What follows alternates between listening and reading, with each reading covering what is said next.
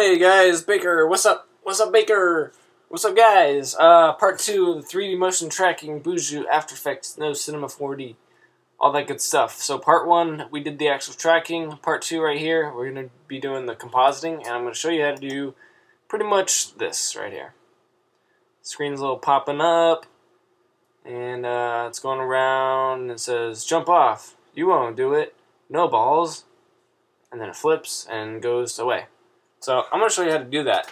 Pretty sweet stuff. And again, like I said last time, the reason why I like this is, well, one, I don't really know how to use Cinema 4D.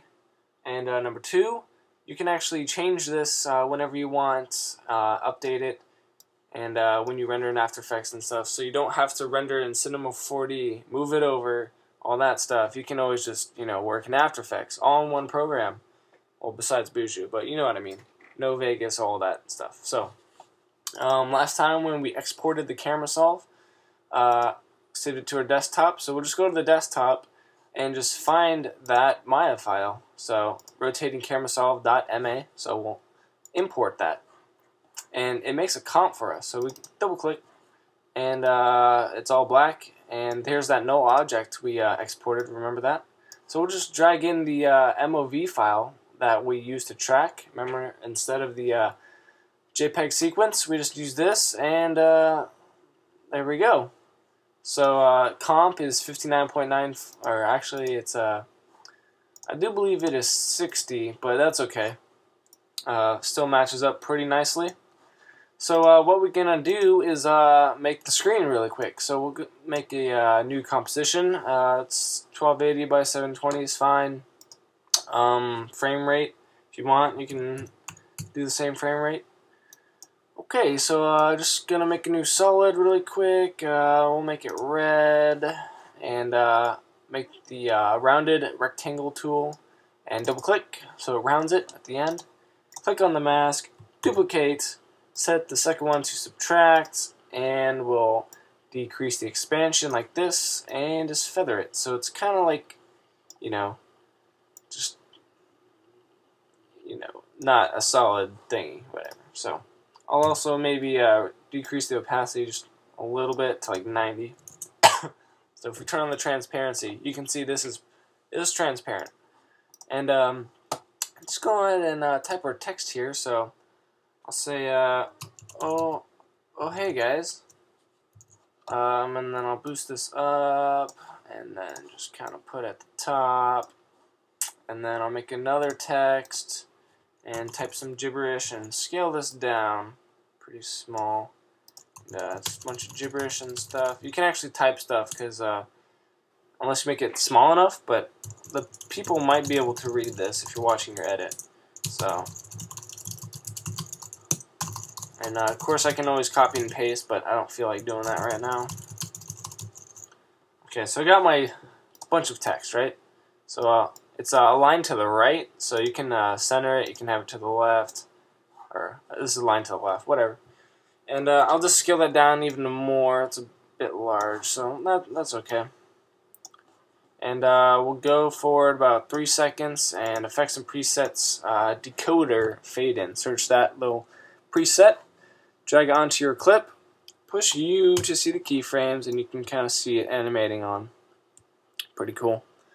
And let's see, what else can I do? I have this overlay that so many people have been using nowadays, but I think it's okay. Got the numbers and the matrix kind of stuff, so I'll just put that on top. And right click, transform, fit to comp. So that stretches it perfectly, and we'll set this to screen.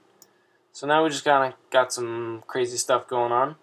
And I'll do that little TV grid thingy that some of you might have seen the tutorial. I don't even know where I am anymore. But so typing grid, and we'll bring on the grid. Let it load up. Okay, so width and height sliders, anchor to 0, 0, and width, we'll expand that up, so that's out of the way. Height, we'll bring that down to 10. and border 5, and that looks good. And what we're going to do is change this to, let's see, will screen look good, but overlay or soft light. Let's do soft light. Doesn't overpower it too much. And maybe you can just turn down the opacity too, so the lines aren't so, you know, you just want this to be like a subtle kind of grid looking effect. So that's, you can put in more detail, but that's as basic as I want to get. So we'll go into the rotating camera solve comp, and this will retitle this comp to screen, and we'll go in here and bring out the screen comp. Boom! And now we need to make this 3D. Click.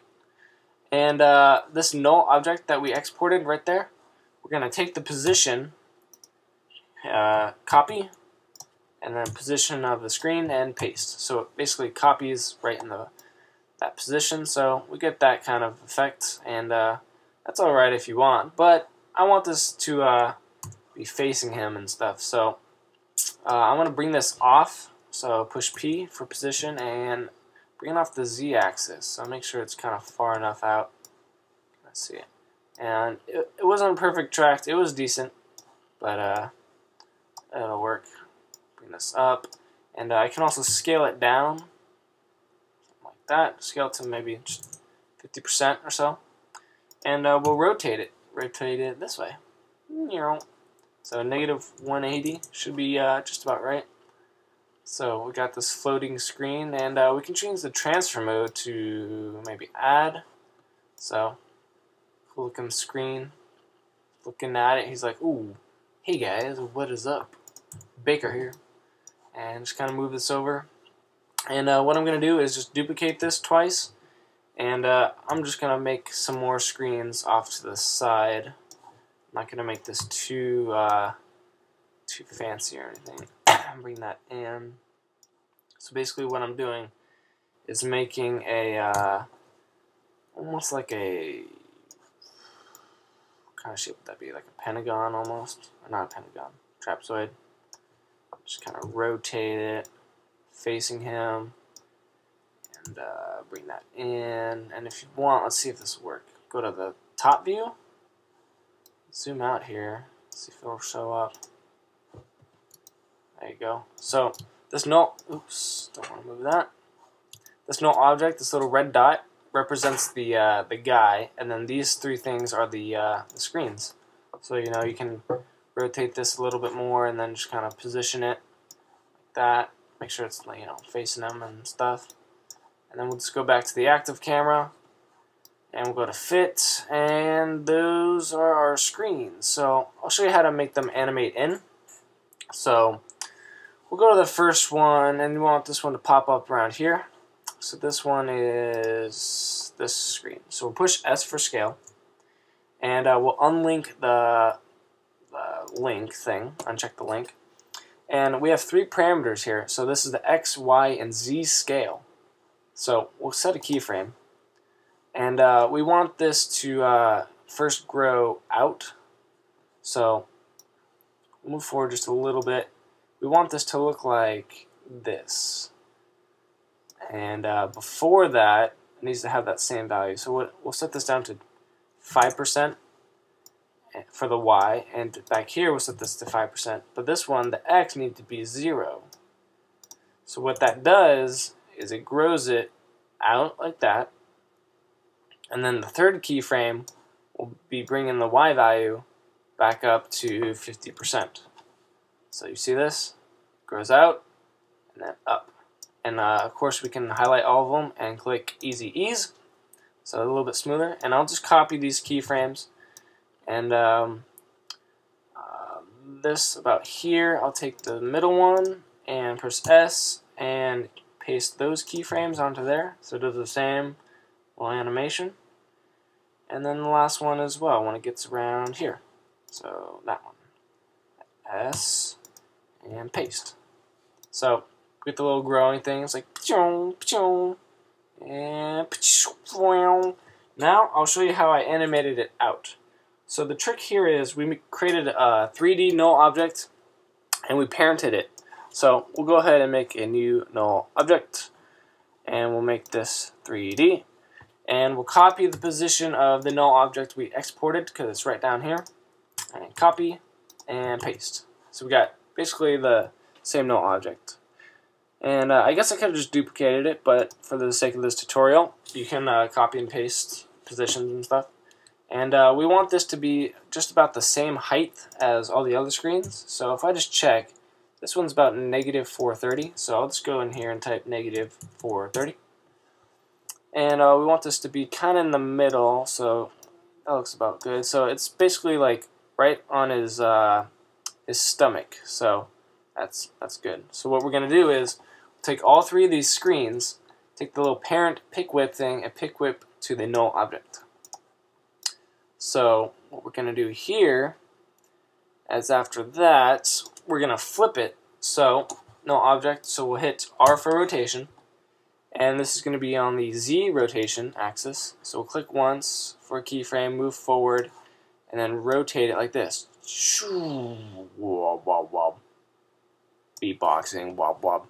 Okay, now from here, we want this to scale down and shrink. So we stay at the same spot, push S for scale, unlink the, oops, okay, yeah, right there. And keyframe the scale, move forward a half a second. And this is going to be the X position. See that? So stretch it this way. So I'll bring that in pretty close, about there. And then from here, we want this to rotate up. And the scale, actually. So I'll click on here, hold Shift, and then do R. And then this will be the X rotation. So keyframe the X. Move forward a half a frame to 13 seconds. Rotate this up. Like that to -90, and then the scale we also have to change. So the scale from here is 26, 100, 100. So we'll go forward, and we want this to shrink the Y. So see that? Shrink this way. Shrink that to 0. So here's our full animation. So this grows and it says, "Oh hey guys," this one goes out and then grows up. This one grows out and grows up, and then it flips, shrinks that way, flips up, and shrinks at the same time. Boom! And of course, there's a little bit of 3D conflict right here, so what you could do is just mask out the guy's head, but it's so fast you won't really be able to notice that much, but just easy ease. And then one quick thing is you can also do, I don't know how I'm doing on time, but trying to go fast, just add some particles like particular. Whew. Hope this isn't over 15 minutes because I would be pissed. But we'll make this a box emitter, just kind of extend the size and whatnot. So maybe 1,000 was too big. Nah, I think it was okay. So we just got some buttload of particles and stuff, you know, just stretch that out. And then I'll just set this gravity. Where's the gravity? There it is, it's like -10. So we just got some particles floating up, and they are all motion tracked as well. So it gives it that extra parallax thing and stuff. So looks pretty cool. So go ahead and like the video if you learned something, if you enjoyed it, or if you're just watching because you're jealous of After Effects. And if you don't know about After Effects and stuff, watch my other tutorials and you'll learn. So you don't have to use Cinema 4D, you won't have to use Vegas, all that cool stuff. So again, like the videos, leave some feedback, peace, and stuff. Okay.